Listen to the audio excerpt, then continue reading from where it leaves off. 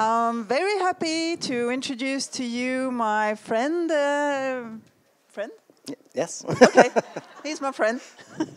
Leybourn, the founder of the Business Agility Institute. And you will talk today about certain uncertainty. That sounds really interesting. Thank you. So, it's about the only thing that is certain these days. Good afternoon. Is everyone having a good conference? There we go, that's better. Okay, so for the next 45 minutes, I'm going to be outlining why uncertainty is the only certain thing you have, other than, I think, death and taxes, as the saying goes. Over the next 45 minutes, I'm going to look very much at companies, the entire structure of a company. I'm not going to talk about Agile at all. I'm not going to talk about frameworks or methods or systems because they're all rubbish. They can be useful, right? But none of them have an answer for you. To be fair, I don't have an answer for you either, but I'm going to give you ways in which you can discover your own answer. So, when I started the Business Agility Institute, people would always ask me why. What is business agility? And I would talk very much about it's the ability for an organization to thrive in an ambiguous environment. But those words are platitudes. They don't mean anything. So we went and we did a little bit of research. This is the Fortune 100 companies from 1983 through to 1993, through to 2003, through to 2013, so up to about 5 years ago. In 30 years, 57% of those companies no longer exist. 6 went completely bankrupt and never came back. 20-something went through an acquisition and no longer exist. Half a dozen, there it goes. Half a dozen went through mergers. Many more went through divestments and sold half the business, and so are a fraction of what they are today. And if Dave's comment about an organization's success is about the continuity, oh no, it's fine. It's actually, yeah, it does that. Is the continuity of concept, right? Then these organizations, as they were conceived in the 1980s and before, are now dead. So business agility, in many ways, and for that matter, Agile HR, is about survival. But survival's not enough. Survival is easy, right? You just don't... Survival means don't stuff up. I've got a 6-year-old girl, right? She's exploring, she's doing everything, right? For me, I want her to survive. And that means just don't kill yourself. You can do whatever the hell you want, just don't kill yourself. And that's kind of my minimum bar of parenting. I like to go a bit further than that, though. I do like to actually parent, but at a minimum, just don't die. My daughter has a very weird sense of humor now, so I suspect that might be an Australian thing. So, about a year and a half ago, people kept asking us, okay, so if business agility is about survival, and it's about thriving in an uncertain environment, in an uncertain economy, how do I do business agility? Is there a framework for business agility? No. Bluntly, no there's not, and no there never can be. Right? A framework, by its very nature, is generic. It is a simplified set of practices and processes. Frameworks work for a process. The software development lifecycle process, the recruitment process. I can give you frameworks for any process because they are, in many ways, repeatable and non-complex. And if Dave's in the room, I apologize. I am going to use these words wrong. So about 18 months ago, I got sick of people asking me these questions. So I wrote a blog article. It's about 500 words. And it was just, this is what I thought made up business agility. All the different components. Not a model, not a framework, but just some ideas. And I wrote that overnight, and I happened to be going into surgery the following day. So I finished it up, I put it in a Google Doc, and I put on LinkedIn and said, hey, I've just written an article about what I think business agility looks like. If you have some comments, feel free to look at this Google Doc and make some comments, and yeah, I'll publish it tomorrow. What's the first thing you do when you get out of surgery? Check your email. So I came out 8 hours later, checked my email, and there were 60 people arguing in Google Doc comments around what is business agility. So what started as a 500-word blog post turned into a full-on community consultation around what does business agility mean. And this model was created out of that. I call this the don't forget model, as in, if you're going to transform your business, don't forget these things. They're not it's not instructive, it's not prescriptive. Nowhere in here will tell you how to do something. It just tells you what not to forget. The next element then.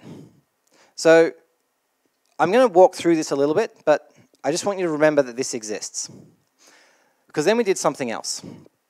About 6 months ago, we ran a global survey of 166 companies all around the world, ranging from 10 people micro consultancies through to 400,000 people, banks, insurance companies, and all that sort of stuff. Don't mind me, that's going to be important later. So we asked questions around those domains. We wanted to know what the state of business agility was, what it looked like, who was doing it well, who was doing it badly, and what did good look like. I'm going to be blunt. The results were not good. But to be fair, that's also what we expected. On average, right, every question was rated out of 10, a simple spectrum, and 7, 8, 9, and 10 are good. Those are what we would consider to be agile organizations. 1 to 6 was either non-existence to pretty just okay. Right? The average was, well, average, 4.9. Right? Well, and we call this well within the in the walking phase. Now, noting these are companies who are self-described on an agile transformation. Right? These are companies who have all made a minimum of sort of 1 year investment in business agility, and they all sucked, mostly, more or less. There are some areas which came out well. Right? The top areas, customer channels and pride, these were things where most companies agreed on. Right? If we're an agile organization, our people have strong pride. Right? If we are an agile organization, we engage with our customer through multiple channels. Right? The lowest, right? Market experimentation, funding models. These are the ones that had the biggest divergence between the best organization and the worst organization. Now, I share this with you, and I'm going to share you some more insights around this as we go. But let me take a step back and talk a little bit about the domains. In that model that you saw, right, at the very heart of the model is the customer. This was one of those areas where we fought for weeks. What is at the heart of business agility? Is it the customer? Is it employees? Right? Because employees they're the ones who do the work. You make them happy, they'll make the customer happy.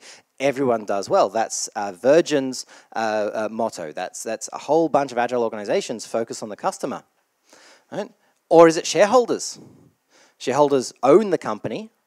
Right? They're the ones who have decision rights. Are they at the heart of an organization? We ended up coming to the customer as the heart of an agile organization for one very important reason. This might be a little controversial, but you are not in business to make money. What does that mean? That means that you are in business to do something, to create value for somebody. You still need to make money. We are a capitalist society. Right? We still need to make a profit. And there's a great quote by Frederick Laloux, who wrote Reinventing Organizations. Profit is like the air. We do not live to breathe, but we do need to breathe in order to live. And that's what's happening in organizations around the world today. We have this situation. Look at your corporate scorecard. I guarantee 9 out of 10 items, KPIs in your corporate scorecard are focused on the financial health of your company. There's probably one item in there about customer satisfaction, and I guarantee no one gets fired if that's low. If you don't meet your financial targets, people get fired. Right? So think about that, what that does for the morale of the organization. And I bring this up because this is an audience of people professionals, of HR professionals.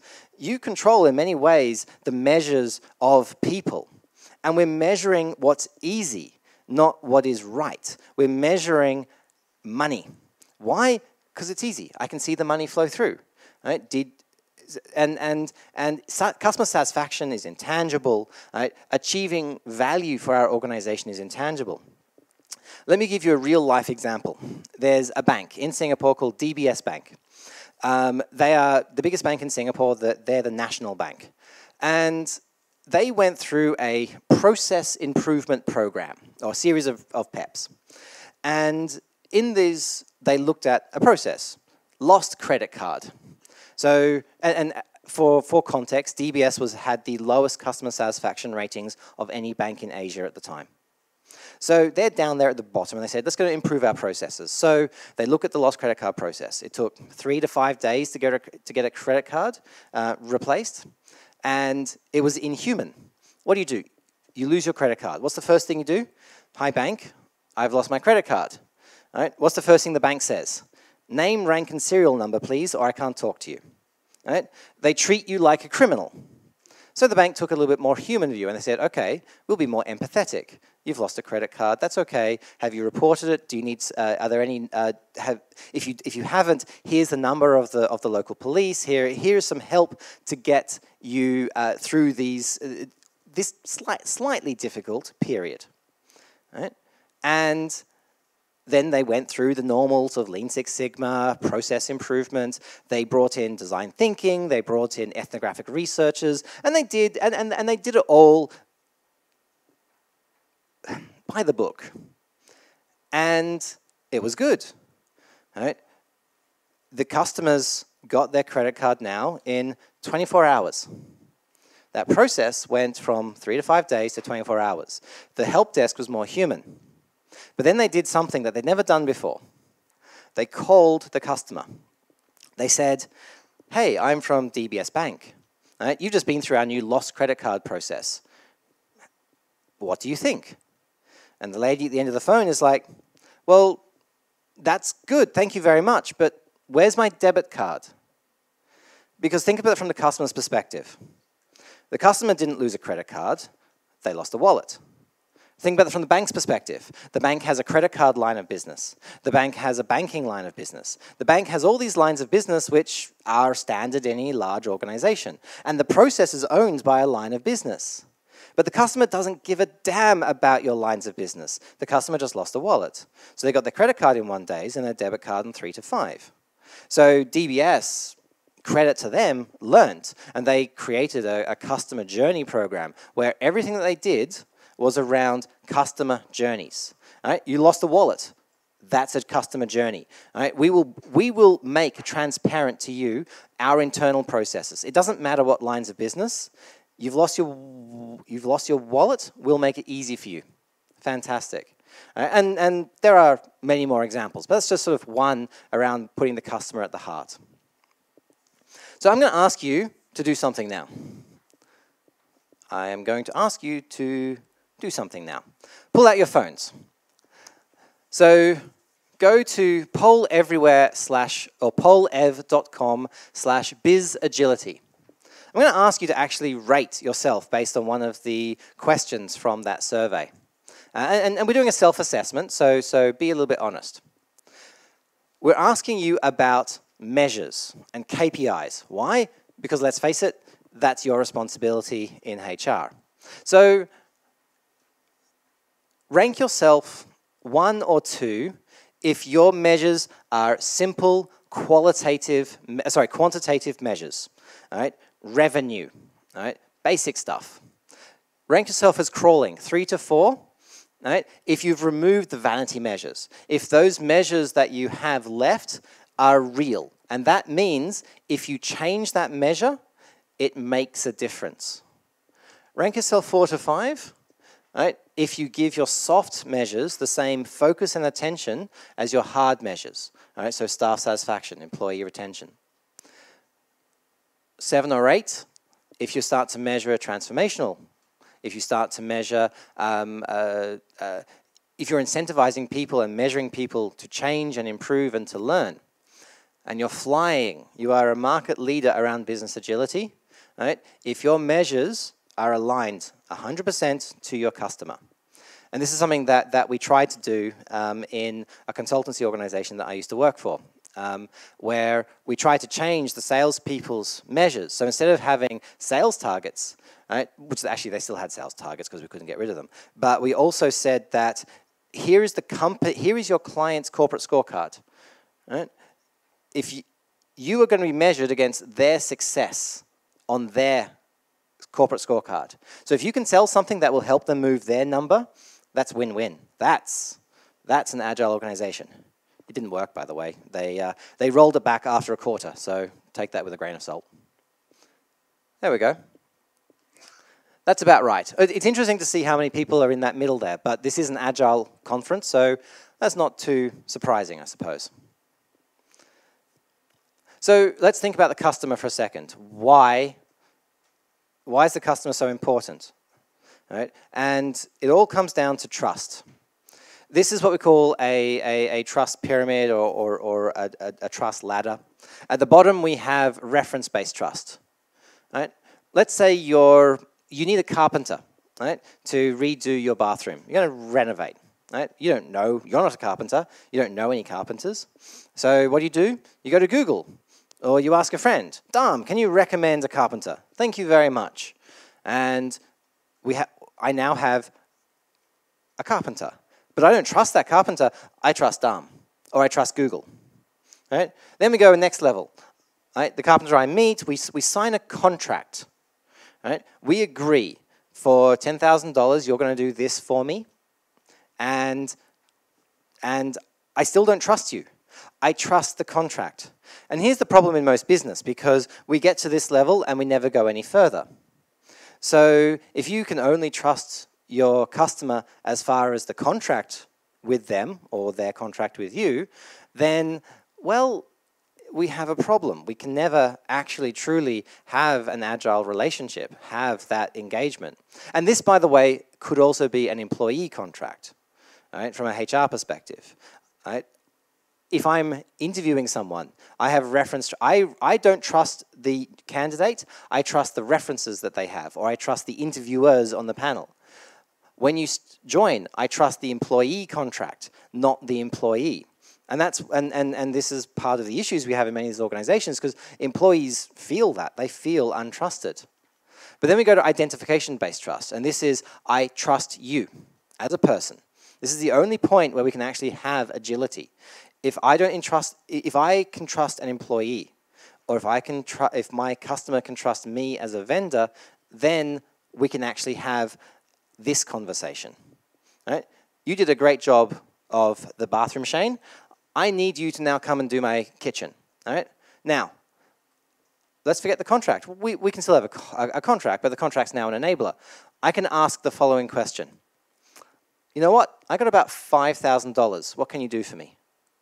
I can't ask that question if I don't trust the person, because I don't know they're going to rip me off. I don't know what the work is worth. There's a lot of things I don't know. So I can only have that agile, adaptable, dynamic conversation once I have a level of trust. Now, partnership level trust goes another level. My carpenter metaphor breaks down. You're not going to enter a joint venture with a carpenter. That's kind of ridiculous. But look at someone like Rolls-Royce. Rolls-Royce make aircraft engines, right? And when you lease one of their aircraft engines, you don't pay for the engine. You pay for every minute that engine is in the sky. And if the engine is on the ground, you don't pay a cent. Now, think about that. That is win-win, right? If the plane's in the sky, you're making money, Rolls-Royce is making money. If the plane is on the ground, nobody's making any money. Right? So that is a partnership level trust. Now, it takes a long time for organizations to get to that point. So let's go back very quickly to these domains. Right? We break these this model into 3 dimensions: work, connections, and mindset. The work dimension consists of the ways of working, technical agility, process agility, and enterprise agility. Technical agility is the way of doing your work. Right? Now, if this was a software organization, I would say something like this is DevOps or XP. Right? But in HR, this is about how do you do your work on a day-to-day basis that enables ambiguity, that helps you deal with uncertainty, that allows you to continuously plan. Right? Going up, process agility. This is the entire value stream. Right? In HR, how agile is your recruitment process? How agile is your onboarding process? Process agility is that entire value stream that exists in that context. And the agility in that can, in many cases, be measured. We then have enterprise agility. Now, this is where I'm going to introduce you with a different idea. So there's a book called The Goal by Eli Goldratt. In this book, he talks about, it's mostly around lean and manufacturing, but he brings up this concept called the theory of constraints.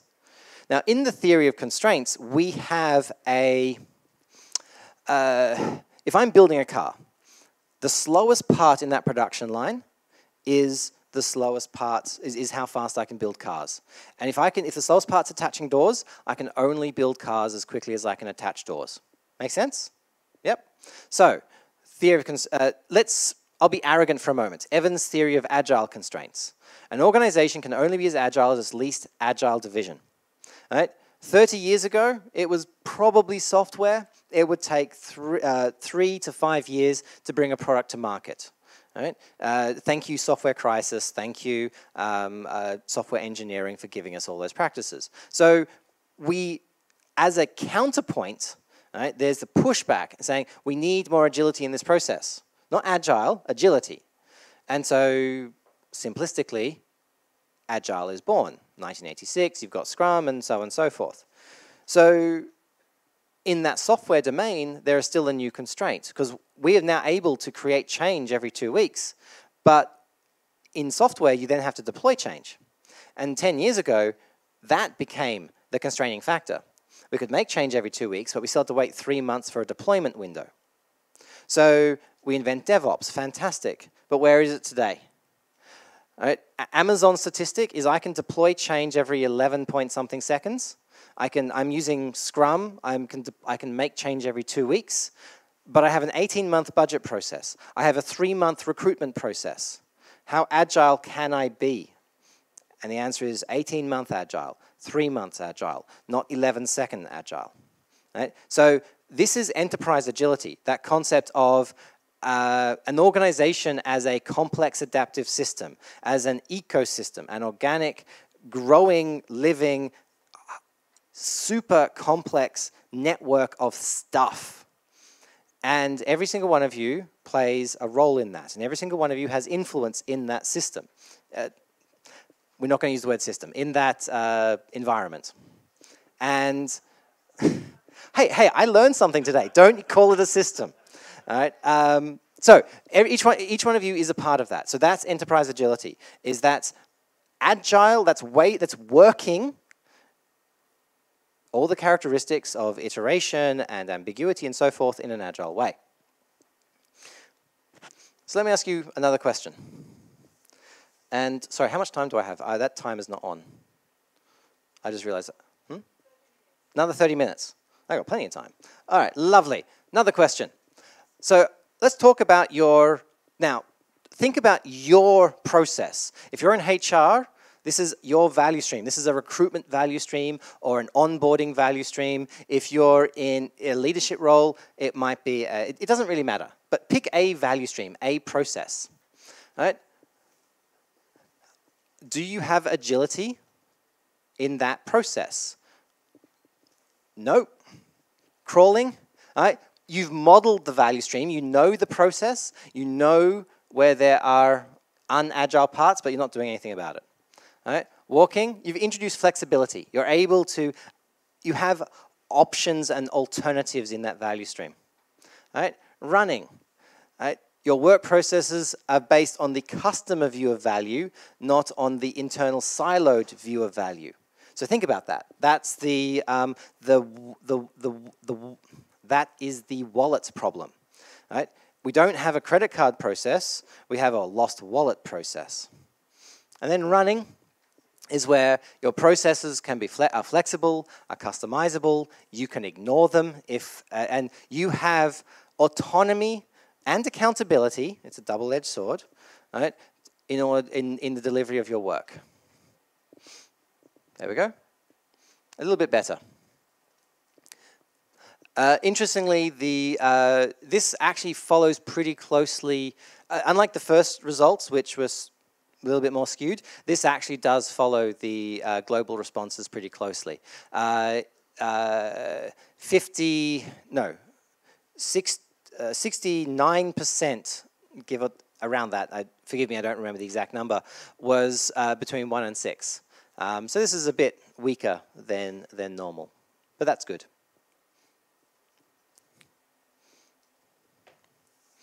One of the other insights that we had from that report were your agility is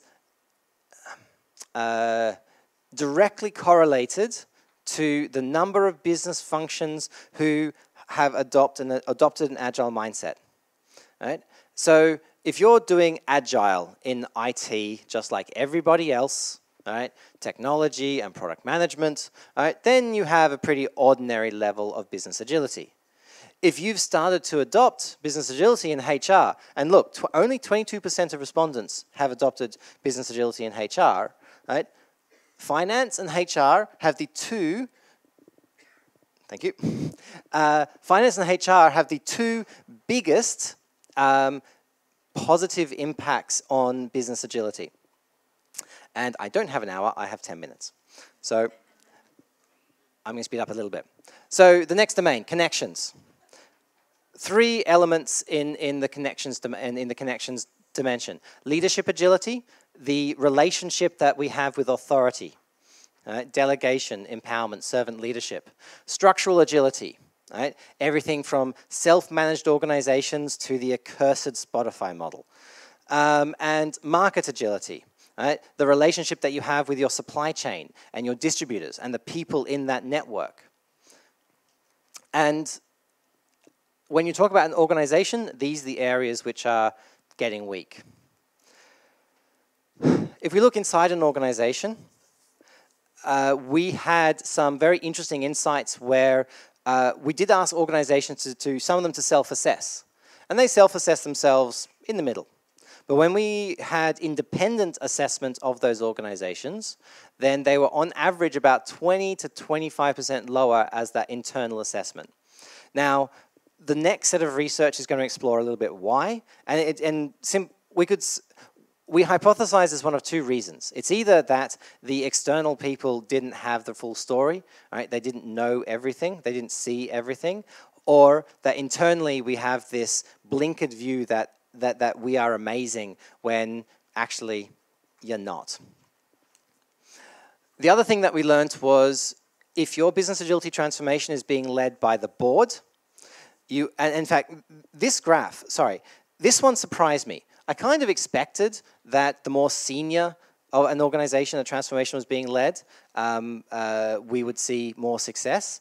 I wasn't expecting how cleanly linear this line was.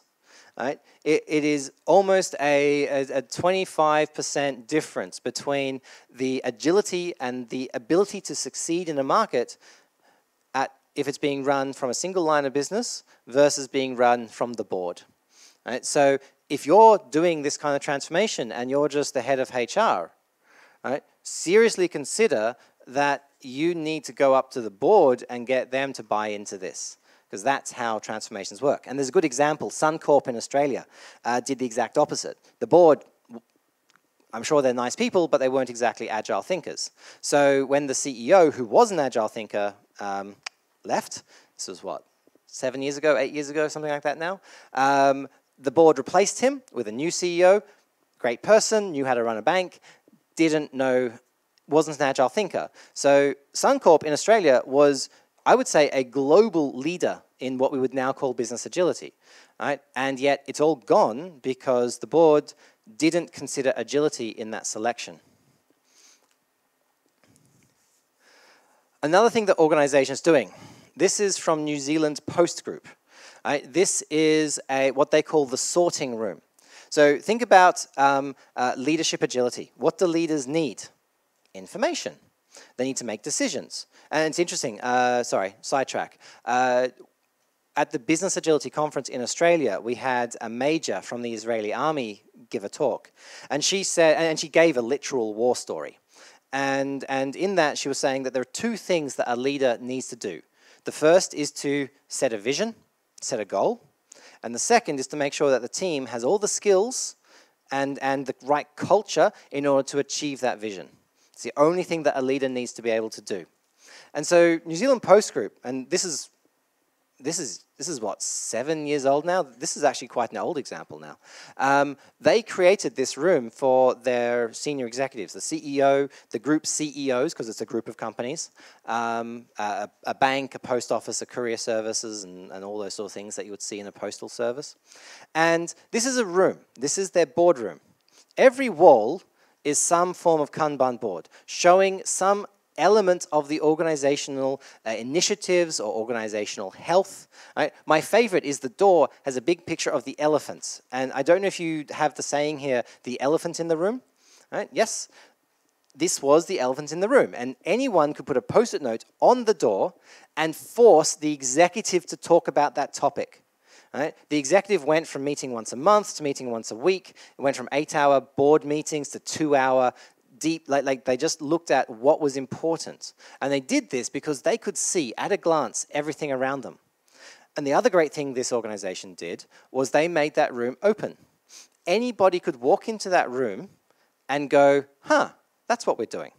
Now, obviously some things were confidential, so you'd have Project Omega, rather we're about to lay off 1,500 people, because some things are confidential, right? But anyone could walk in and see what was going on. Right? And we're seeing these kind of rooms happening. DBS has something similar, which it's portable boards. Every exec has a portable board. Amex is doing it. Actually, Vistaprint, I think, is doing it, to be honest. I think there's an example from Vistaprint. The last dimension, the mindset dimension. A lot of arguments around this. Think of this as the organizational culture. There are 3 domains here. A learning mindset. This is a growth mindset. The ability for an organization, and this, by the way, is not the mindset of an individual, it's the mindset of the business, of the company, the aggregate culture of everyone who exists. So a growth mindset, one that enables experimentation, learning, failing fast. Right? A collaboration mindset, something, and this goes sort of hand in hand with structural agility, but it's, okay, here's a question. Who wants to break down the silos in their company? Rubbish. You cannot do that. All right? Absolutely ridiculous. All right? We are monkeys. We evolved from monkeys. Back here is a monkey brain. Actually, no, that's the lizard brain. The monkey brain somewhere here. Doesn't really matter. We have a monkey brain. In that monkey brain, what do? We form tribes, not Spotify tribes, actual tribes. All right? 150 people, Dunbar's number, wonderful thing. All right? These tribes happen. Us versus them. Literal thinkers versus emotional thinkers. We classify, we put ourselves in boxes. It's what we do. Our brains are coded to pattern match. It's literally how we survived, everything, right? Humans are one of the, I would probably go so far as to say, and I don't know if this is evolutionary theory correct, but we're probably the best pattern matchers on the planet. But that means we build tribes, we build silos, us versus them, brown versus white, male versus female, right? Liberal versus Labour, Democrats versus Republicans. It doesn't really matter what the tribe is, we form them. So a collaboration mindset is, well, actually, no, let me take 2 things. So number 1, The whole point of structural agility is to build silos. Not to break them down, but to build them right. So that HR versus everybody else. No, right? That's how organizations are structured. There's this antagonism. Oh, HR won't let me do it. Or we have to follow the HR processes, right? They're not saying HR's a partner. They're saying HR is them and we are us. Instead, what we do is we build organizations where a silo, the value stream and the flow is harmonious, where from idea to execution, right? From input to customer, right, is one team. And then we have another, and it might be by products. It might be by customer journeys. It might be by customer experiences. There's an organization in India that structures their company around, this is the onboarding experience, this is the payments experience, this is the communications experience. Right? So, and they're cross-functional. So there are developers in there. There are HR people in there. There are finance people in there. Right? They build it around these ideas. So we build silos. It's natural. The last one is an ownership mindset, which is pretty much all about pride. Now, I'm out of time, so I'm not going to ask the last one. But I am going to ask this one. What are your top challenges?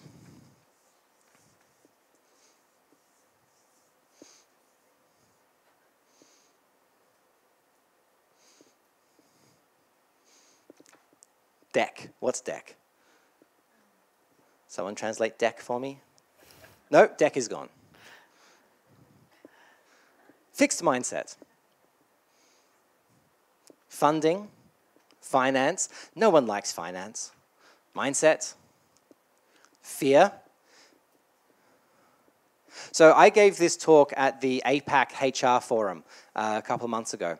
And it's really interesting to see the answers from a HR context are actually very different from the global answers that we got. I've got leadership, mindset, fear. These answers are very, I don't want to say soft, right? But these are about the people side of the organization. The challenges that you're facing are people challenges. Okay? The top 3 challenges globally, number 1 was leadership by quite a large margin. Number 2 was organizational structure. The organizational structure didn't work.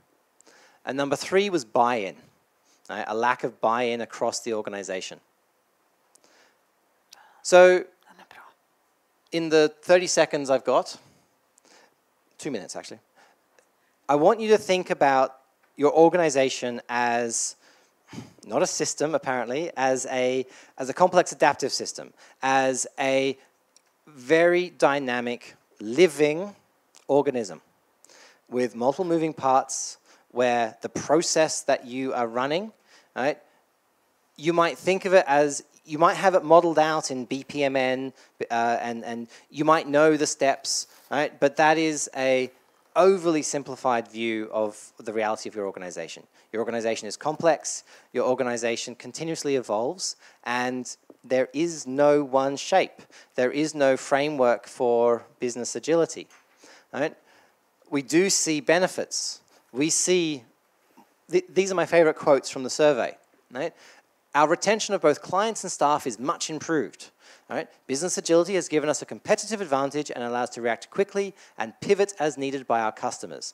This results in faster customer acquisition, faster time to value, and bigger market penetration. To be honest, I was actually surprised. I didn't, as much as I believe business agility gives a financial benefit, I didn't expect to see that in the results of the survey so quickly, because we are a very young, it's been around for 100 years, but as a community, we're still fairly young. So that was quite interesting. So let me finish up by saying 2 things. Number 1, right? Your organization and your role in the organization is dynamic. It will always be dynamic. You do not have a role. You will do what you need to do for the organization to continue to exist. Right?